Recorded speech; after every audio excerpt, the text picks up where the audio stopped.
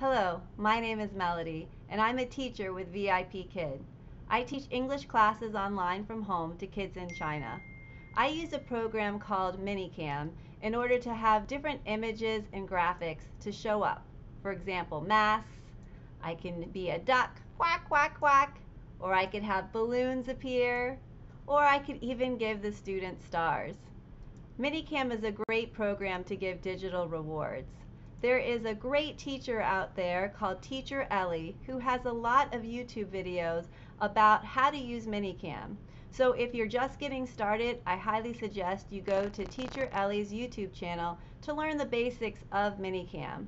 Today we're going to be talking about playlists. This is a little bit more of an advanced feature, so I would suggest that you kind of get a feel of how ManyCam works, and then once you do that, you can go and figure out playlists. We will talk about what they are. I will show you some examples and how to create, save, and load playlists. So let's get started. Here is my desktop. You'll see here in the middle section there is image, audio, and playlist. Currently I'm using one screen which has the my desktop here, and I am going to go ahead and change it to picture-in-picture mode. Which again, you can find more about that on different YouTube videos. And I'm going to keep it here so that you can see the different images. Here is the playlist tab. Right now there is no playlist created here. I'm going to go ahead and load a playlist, and I'll show you again how to do that a little bit later. But just to show you an example of a playlist, I'm going to pick my candy playlist. And you'll see here that all of these different images appear here at the bottom, because playlists allow you to put different graphics or videos or animated images already loaded and ready to go. So all I have to do is just in one click, the images appear, which is a lot easier than trying to load each file individually or trying to take the image and make it into a different graphic. So that is the benefit of a playlist. Let me show you how I use playlist. So for example, this is how it would look in the classroom. Hello, I'm Teacher Melody. I put myself in a small picture-in-picture with the big area here. And I let the playlist go, and for example, I will show how to do the dino. I'll be like, this is dino. When you do a good job, you will get some candy. And then I will flip back to my main screen and I'll continue to do teaching. Teach them the alphabet or whatever the lesson is. When they've done a good job, I go back to my reward screen and I can go ahead and click on different images in my playlist. Candy is raining down. Great job. You get a yellow candy.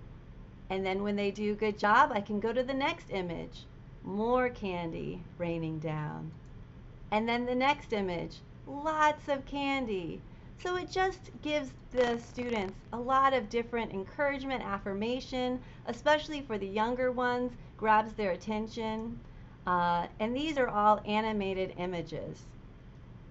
Again, I flip back between the main screen and my reward screen. So if you'll see here in the desktop, I have 4 different windows. That's because I use ManyCam Studio version on my Mac, which only gives me access to 4 screens. If you have the Enterprise version, you have access to 6 or 12 screens, which gives you a lot more options. But for me, the playlist really help because that way I can quickly load lots of different images since I don't have a lot of windows. Let me show you another example of using a playlist. This is a puzzle. You'll see here I have an empty puzzle, and when they do a good job, I will just click on the different images in my playlist for puzzle pieces to appear.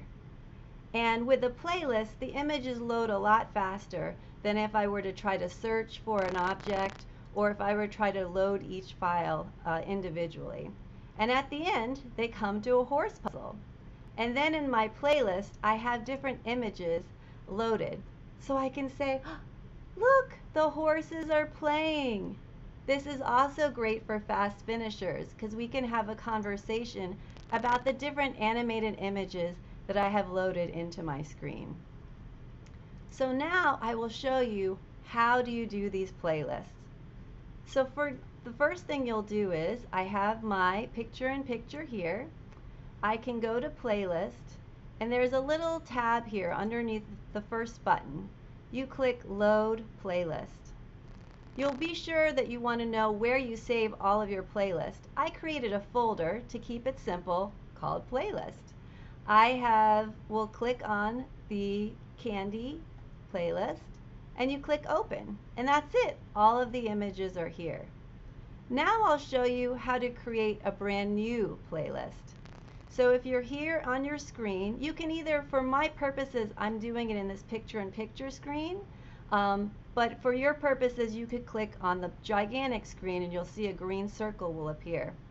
But then you won't be able to see it on my desktop. So I'm going to do it on this small picture-in-picture.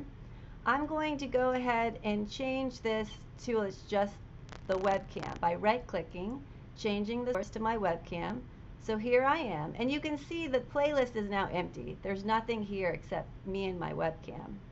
The first thing I typically do is you'll want to add a new picture. So you'll click on the add button and you can click on what you want to make your first image in the playlist. For me, I often do a blank image. That way, if I load the playlist at first, a color will come up instead of a picture if I'm not ready for it. So I will go ahead and make the blank image blue. So the first picture in the playlist is going to be blue. And then I'm going to add a new media file. So let's say, for example, I'm teaching a pre-VIP class about America. I will want to go ahead and go to my animated GIFs, and there's wonderful teachers out there that share their different files, and this teacher shared their file of some pre-VIPKID images that they've created. So I will go ahead and look for that image. It is here under pre-VIP. As you can see, I have a lot of animated GIFs here. I will click on pre-VIP Meg and Mike flying. I will open that up and you'll see I go ahead and have these images. So I can click on blue and the screen will appear.